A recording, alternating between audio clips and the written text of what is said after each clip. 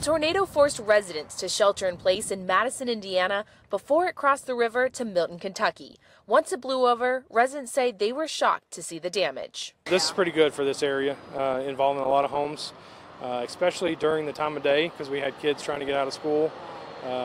They sheltered in place at the school that was on top of the hill. Nothing was exempt from being picked up and tossed around. Milton resident Mike DeRocher says his RV moved 200 feet across the street.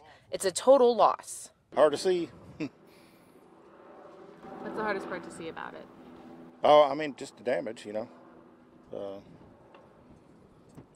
Work to get things like this, and, you know, just a couple of seconds they're gone. He says he was coming back to his camper when the tornado touched down. It's not his full-time residence, but it brought him closer to his dad. Oh, that's part of my dad's camper here, and mine right there, you know, I mean, it's totally destroyed. 2 people are reported injured from the storm.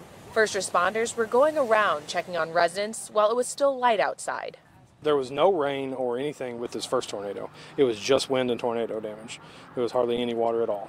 But tonight it's supposed to storm. Dozens of power lines are down. Even though there's no electricity running through them, Director Stark is reminding you to stay away from them. In Milton, Paige Barnes, Local 12 News. To get more stories from the Weather Authority and Local 12 News, go ahead and tap subscribe so that you can get notifications and get updates instantly.